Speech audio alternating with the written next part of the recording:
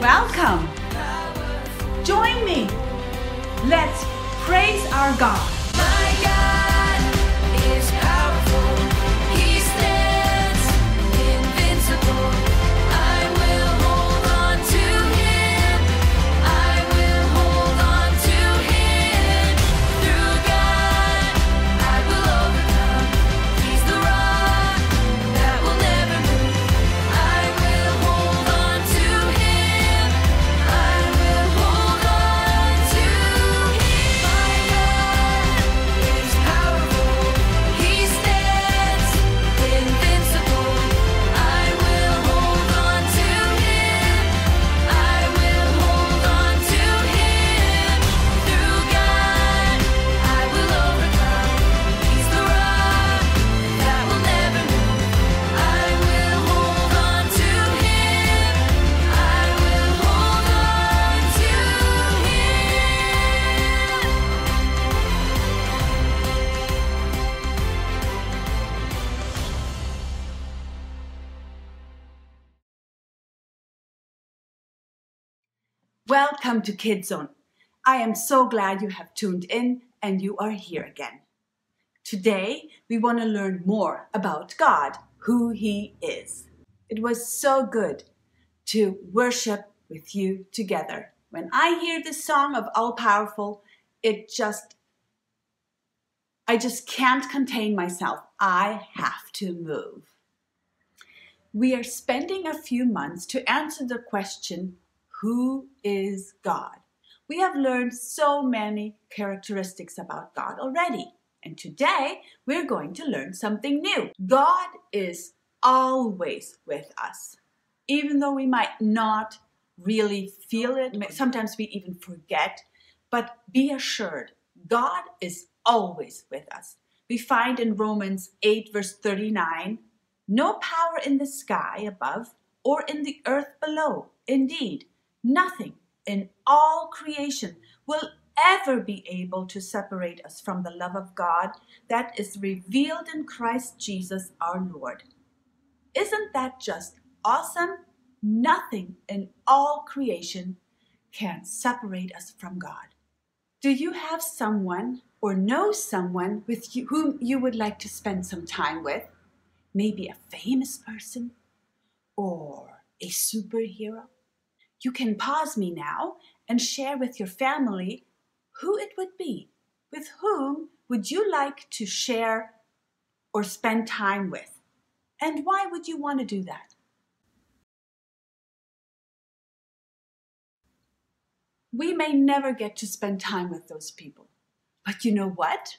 We get to spend time with someone that is way more famous than whoever you have thought of right now. You know who that is? Yeah, it is God. God is always there.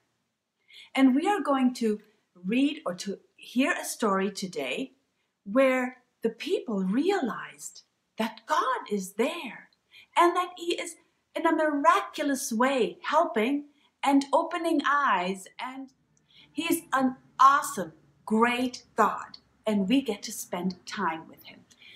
We can spend time with Him through reading the Bible, but we also can spend time through praying. And I feel like we need to praise Him through prayer right now. So close your eyes. Let's pray. We praise your name, Lord Jesus. You are our God. You are here right now. I thank you so much for every child that is listening and that is watching today. Please bless the families and touch their hearts. Amen. Today's story is about two countries. We have on one side Aram, and on the other side we have Israel. Those two countries, they were fighting with each other. And the Aramean king, he would make secret plans to attack the Israelites. But in Israel, where God's people lived, there also lived Elisha. He was a prophet. And a prophet is a man that hears God's messages and then he tells the people the message that God gave him. And something really cool happened to Elisha all the time here. While the king of Aram was plotting plans to attack Israel, God, who hears everything and who sees everything and who knows everything, did something really cool. He told Elisha. And Elisha, he went to the king of Israel and revealed the plans of the Arameans. So don't you think that is cool? Like having God revealing the secrets of your enemy to you so that they can't trap you. I find that very cool. If you are in a battle and you get to sneak up onto your enemy and find out their secrets about you, that is a big, big advantage. The Israelites were God's children, so He wanted to protect them, and He used Elisha for that. After this happened several times to the king of Aram, he thought, who is the traitor amongst us? Who is running over to the Israelites and telling them what we are planning? But there was no traitor among the Arameans. No, there was no traitor. And then somebody came to him and said, there is no traitor here. It is Elisha. Elisha is a prophet of God. And he is the one who tells the king of Israel every time when we plan something against them. When the king of Aram found out about Elisha, he was pretty mad. He thought he would ambush Elisha. He would get rid of him so that there is no secret telling anymore. You can pause me now and get your Bibles. Open 2 Kings chapter 6 from verse 8. And then you can follow along when I read passages, okay? You can pause me now.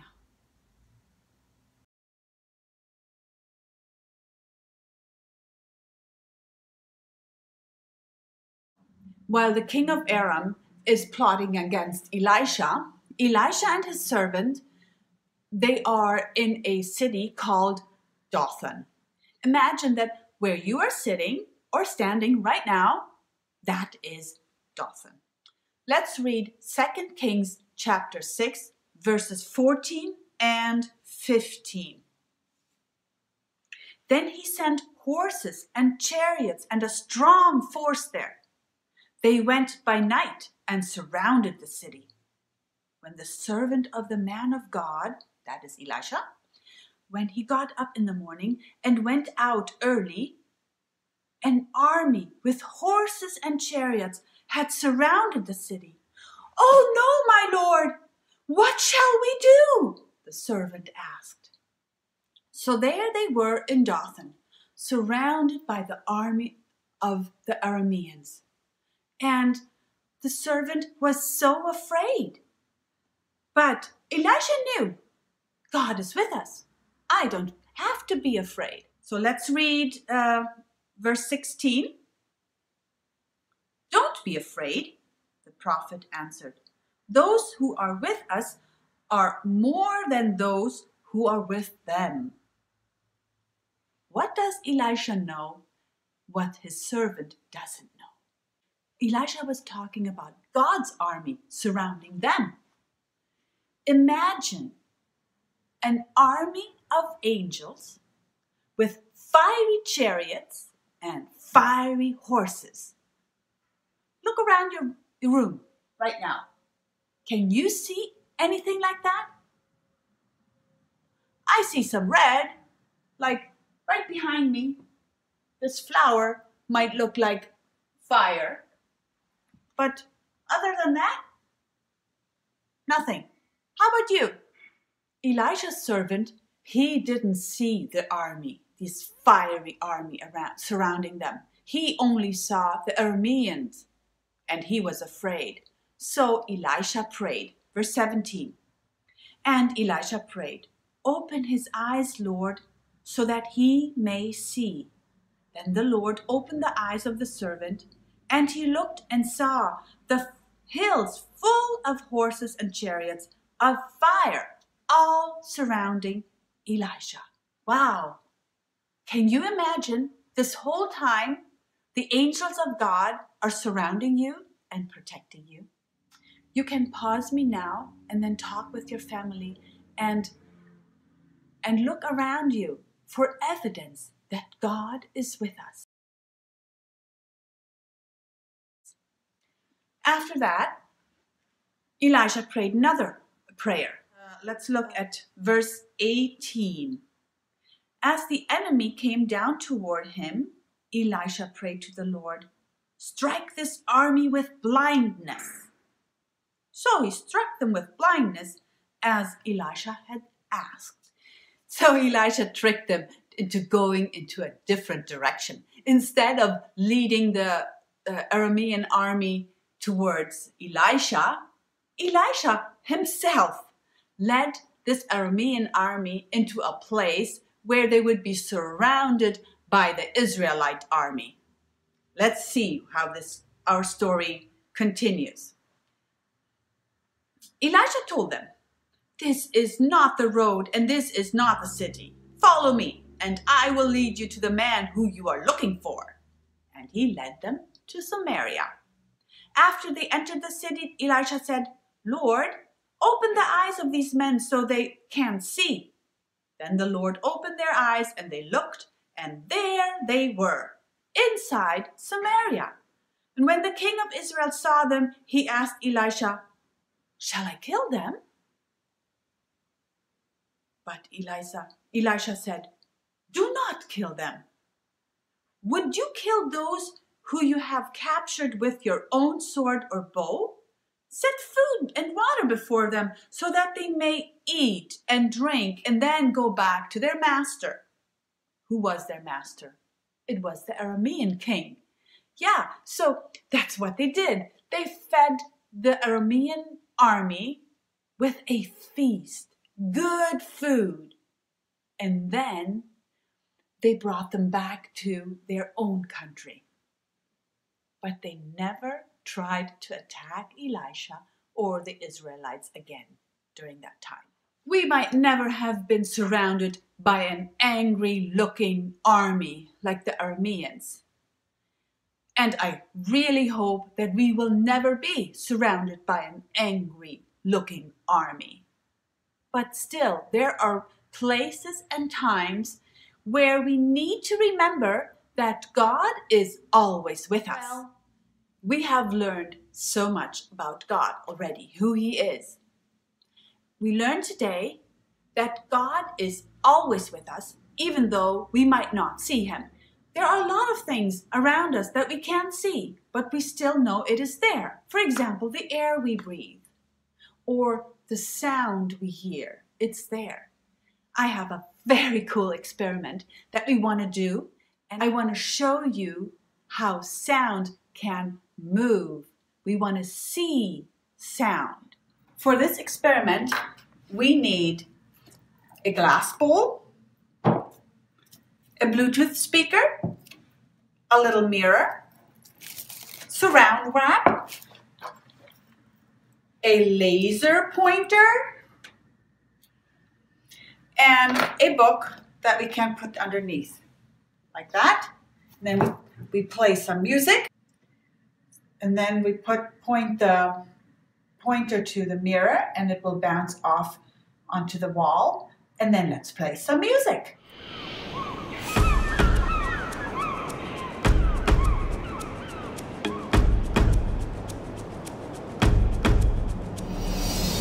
Through every storm of life, I know you're by my side, so I am holding on to your promises. You are the God who holds my future, all my dreams, so I am holding on. You'll never let go of me. You gave me hope when hope was all but gone. A second chance to sing a brand new song. You opened up my eyes to see. You rescued me, rescued me. You showed the way when there was no way out.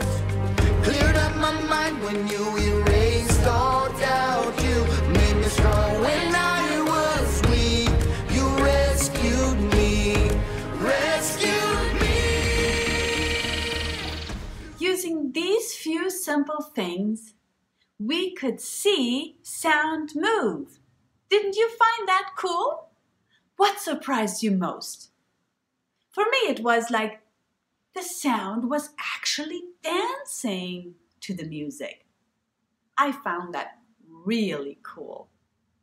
Sound is made up of sound waves.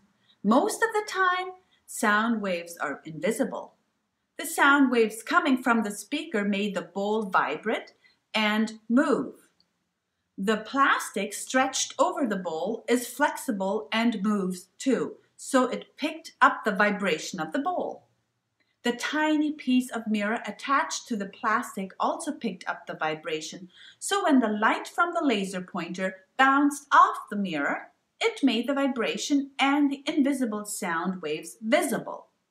The sound waves were there the whole time, but the vibrations and the light allowed us to see what we could only hear before. See, this experiment should remind us that even though we can't see waves, we know waves are there. And the same with God. Even though we can't see Him, we can know He is there. In His Word, we read, God is always with us. And God's Word is true. I hope you enjoyed today's lesson. And I hope you will tune in next time again. Have a wonderful and blessed week. Bye.